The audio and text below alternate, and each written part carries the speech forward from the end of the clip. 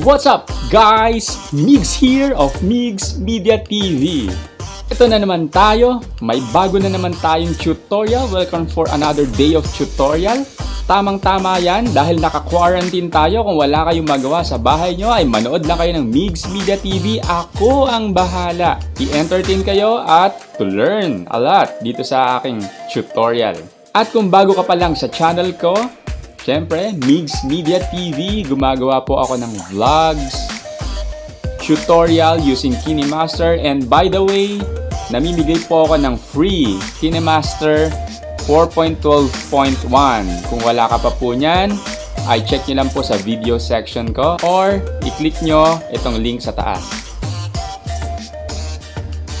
At kung dati ka na, welcome back ulit. Eto na naman tayo for another tutorial na I'm sure kapupulutan nyo talaga ng konting aral. Kung kayo ay beginner pa lang, syempre I'm sure marami kayong matututunan dito sa video ko and most especially sa channel ko. And our topic for today is walang iba kundi how to make a glitch. Glitch. Syempre, glitch yan. Gaya ng nakita nyo kanina. Gumagano'n. Yan ang ituturo ko sa inyo at kayang-kaya yan ng Kinemaster. Usually, ang glitch ay ginagamit sa mga intro, sa mga effects, sa outro, o kahit saan.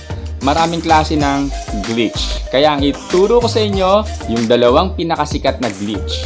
At syempre, bago ko ituro sa inyo yon, kung hindi ka pa nakakapag-subscribe sa channel ko, ay mag-subscribe ko na, i-like at i-ring yung bell na yan para lagi kang maging updated sa lahat ng mga upload ko. Yes, kung gagawa man lang tayo ng glitch, ayoko na ipakita sa inyo. Siyempre, gagawa tayo ng isang, magandang video naman at yun ang lalagyan natin ng glitch. At dahil dyan, ang favorite ko po talaga at iniidolo ko is ang Probinsyano. Pero siyempre, talagang iba yung original, yung FPJ. Kung ikaw, fan ka ni FPJ, comment ka naman sa baba. Usap tayo. Yes, gustong-gusto ko talaga ang Probinsyano, lalo na si FPJ, kaya ang video ginawa ko, syempre, ginaya ko sa Probinsyano. At nilagyan ko ng mga konting effects para syempre naman presentable. Iba talaga ang meron kang presentation pagdating sa video. So tara, simulan na natin!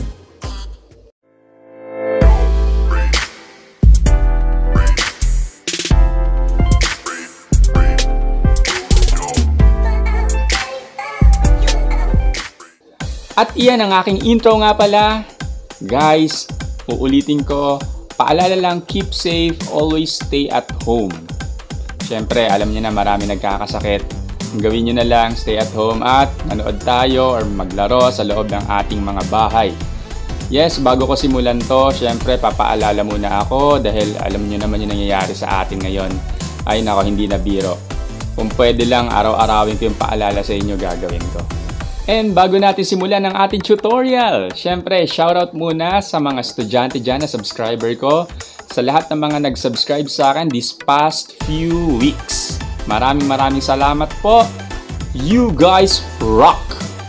Umasa kayong pagbubutihin ko at pagagandahin ko yung mga ginagawa ko para naman kapulutan nyo ng aral at hindi masayang ang panonood ninyo. So, simulan na natin sa Probinsyano. Syempre, FPJ. Harap! Simulan na natin. Simulan natin itong tutorial at nag-aantay na kami. Game.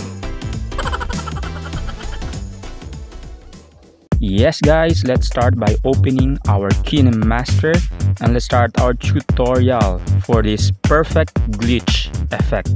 So ayan po, nilagay ko na po ang aking mga video na kinuha kanina lang. And then sa part na ito ay makikita nyo ay kinuha ko na lang po yung mga part na kailangan natin sa video. Kinrap ko na po. At yan lang po yung mga kailangan nating scene sa video. Yung the rest, tinapon ko na. And after this, ay syempre naglagay rin po ako ng speed ramping. So, yung mga ibang clip na yan ay nilagyan ko po ng slow-mo. Ayan, para meron naman tayong effects na matatawag. Ayan po. And the rest, nilagyan ko rin po ng, syempre, zoom in. After ng speed and slow ramping ay nilagyan ko po ng zoom in. So kung mapapansin nyo sa bawat video, may mga part dyan na parang lumalapit yung cameraman pero hindi. Zoom in lang po yon. Then after ng slow-mo and zoom in, naglagay po ako ng another layer. Siyempre, yan po yung blue, yan po yung blur para hindi makita yung plate number ko po. After this, time for us to put a glitch. So kung wala po kayo nyan sa phone nyo ay get more nyo lang po ang pindutin nyo. Online Kinemaster, meron po nyan. Since ako meron po akong dalawang na download. Yan po ang split glitch tsaka yung VHS glitch. Piliin po natin yung split glitch at ayan po siya, may kahabaan pa. Next thing na gagawin po natin ay ito. So from the layer is gagawin po natin siyang 0.01 second. So ganun lang po siya kasaglit. Ayan po, makikita nyo yung glitch. Then after nito guys, skip na po tayo. Nilagay ko na po dito sa part na to lahat ng gusto kong lagyan ng glitch. Lahat po yan ay 0.1 second and split glitch po. Then syempre sa ending po natin, ito po, this is what I've decided to put a VHS glitch.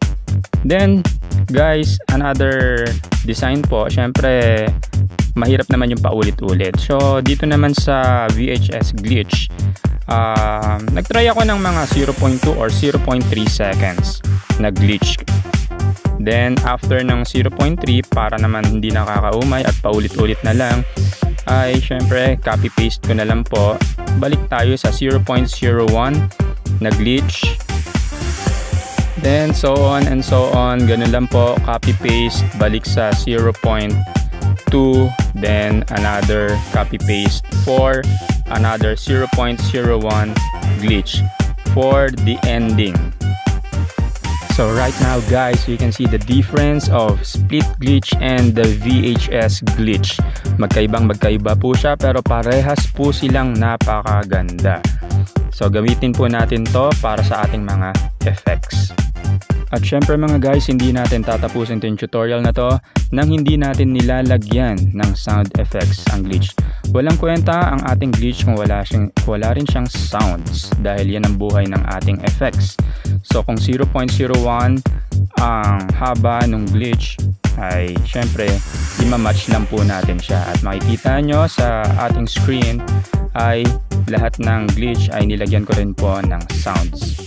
So copy paste rin po kung paano po yung ginawa natin sa glitch. At ganun lang kasimple guys ang paggawa ng glitch.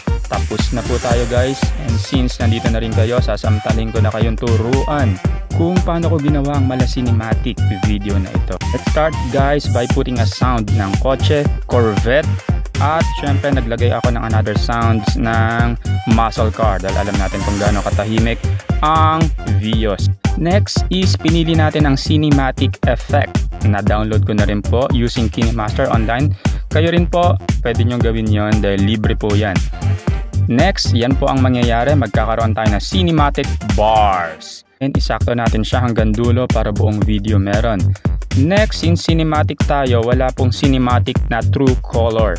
Ang gagawin po natin, syempre, para maging color cinema, gagamit po tayo ng ganyang background, green, para mag-blend siya. Ang gagawin po natin ay blending. Ayan po ang mga blending ng Kinemaster, napakaganda. Mamili na lang po kayo kung anong gusto niya at ito po yung napili ko. Soft. At ayan, panoorin na po natin ng buo.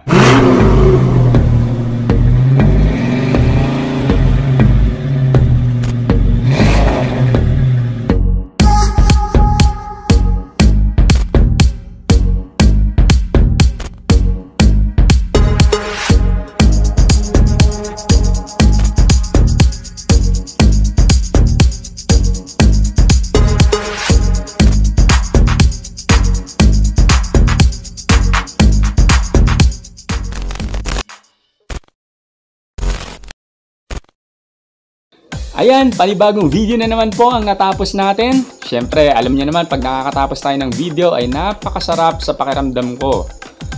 Lalo na pag nakakapagturo ako sa inyo. Sana naman ay marami kayong natutunan at napulot. At syempre kung marami ka namang natutunan, ay please do hit like, comment, and subscribe and hit that notification bell para maging updated ka sa lahat ng mga upload ko. At uulitin ko na naman po guys sa inyo, syempre kahit maging sirang plaka ako, always keep safe, always stay at home. Syempre huwag tayong padalos-dalos, baka mahawa po kayo. Always keep safe talaga, huwag po tayong maging matigas ang ulo. Migz Media TV cares for you. Kaya nga, sabi ni FPJ dati, ka namang matigas ulo. Matigas ulo mo, pare. Hindi bagay, no? Shoutout nga pala dyan sa mga taga PLDT, mga office mates ko. Siyempre, tuloy pa rin ang work natin at home. Shoutout sa mga estudyante, shoutout sa inyong lahat. At kung may question po kayo sa video tutorial na aking ginawa, ay mag-message lang po kayo sa baba. Or i-message nyo ako via FB Messenger. Nandyan po yung contact ko, ilalagay ko sa description box. And guys, this is Migz nga ulit, saying practice makes everything perfect. And now I am signing off. Again, peace bro and keep safe.